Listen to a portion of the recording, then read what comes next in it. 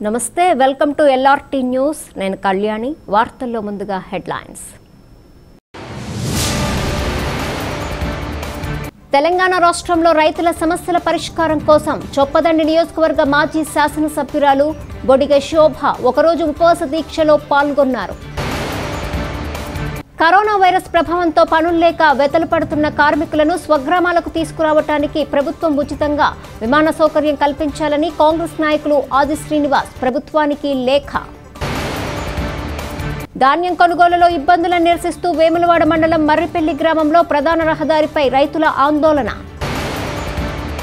కోనరావుపేట మండలంలో పంట నష్టపోయిన రైతులతో పాటు పంట క్షేత్రాలను పరిశీలించడానికి విచ్చేసిన ఐటీ శాఖ మంత్రి కె తారక రామారావు.